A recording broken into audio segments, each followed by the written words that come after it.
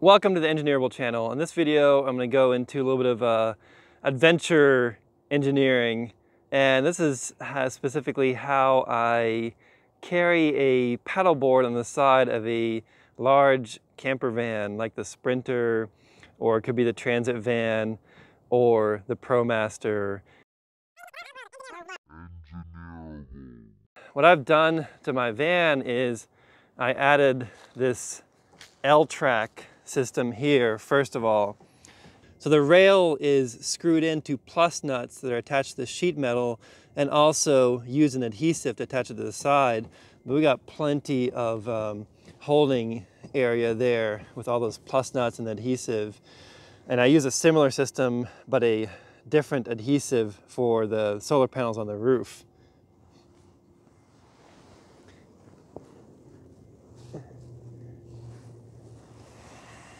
Currently, this rail only runs for a portion of the van. That was like an 8-foot length, which was the maximum length I could purchase this online.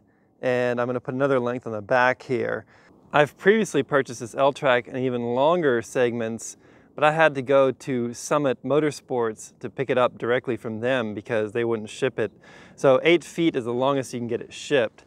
And it's a lot less expensive to buy an 8-foot length. So for the roof rails, I wanted one continuous piece. For the side rails, I was okay with 2 pieces because for the roof, I didn't use any screws. I only used adhesive. And for the side, I was using screws into the sheet metal. I just didn't want any extra potential for leaks in the roof. From there, I have these vertical rails attached, so these crossbars. So it goes between the bottom and the top rail. That, and the crossbars are attached in with quick releases, and I just have a angle bracket here that's attached to 80/20 1-inch by 1-inch 80/20 aluminum extrusion T-slot. So then I have another piece of L-track here that's attached into the 80/20 T-slot. So I can use that L-track for different purposes, like putting quick release brackets in there to attach ratchet straps and such. Here I'm using the same heavy-duty ratchet straps that I use for my canoe. Now for the paddleboard, you could probably just use the standard ratchet straps, but I have these heavy-duty ones, so why not use them? I leave a twist in here.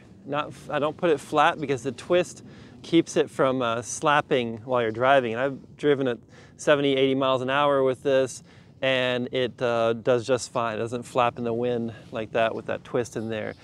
And I attach this foam to the bottom of the metal base of the ratchet strap, like 1/2-inch foam with an adhesive back, and it prevents the paddleboard from getting damaged from the strap. So even though the strap is a little bit loose and might flop around, it doesn't scratch the bottom of the paddleboard. So looking further up here on the crossbar, so I have this angle bracket attached into the extrusion, and I just have a short length of 80/20 extrusion here with some foam wrapped around it to protect the paddleboard. I think I'm gonna get some a little bit heavier density foam because this is just a pool noodle, and I noticed that it crushed down quite a bit. This hook, in this case, is big enough to just go around the 80/20 extrusion. In other cases, I can also put a quick release in here to attach the hook into.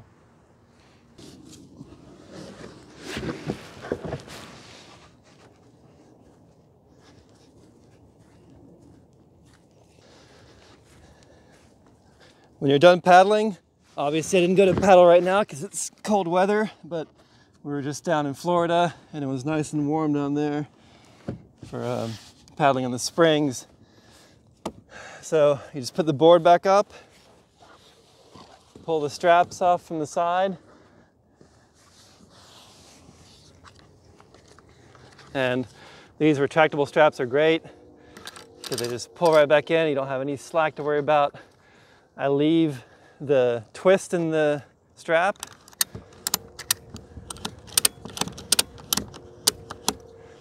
Go ahead and tighten that one.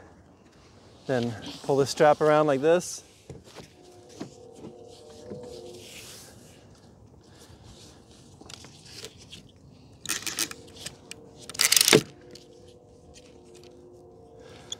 And tighten this one.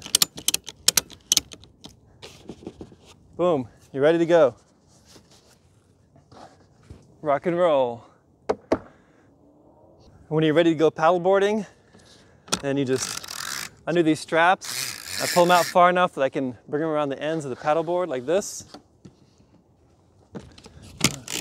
I love these retractable ratchet straps.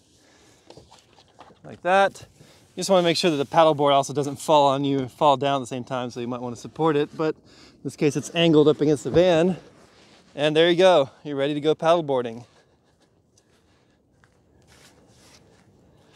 One of the improvements I'm going to make here is to use a different type of foam here, because this is just a pool noodle and it compresses all the way down, where now there's just no padding between the pool noodle and the piece of metal underneath it. Same thing back here. It's just compressed all the way down. I can feel that piece of metal underneath.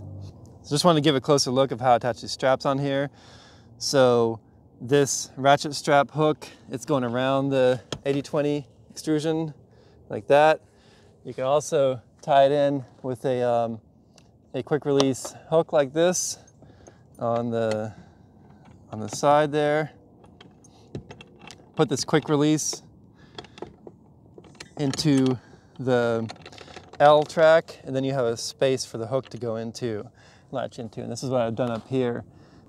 So there's a quick release eye here for the top hook. Same thing back here, there's a quick release eye. And I have it one hold down from the end just for added strength. And here I've used some crossbar padding to again provide a padded surface for the paddleboard to sit against. So the crossbars are attached down here with the quick releases and also up here with the quick release. These crossbars are really easy to remove.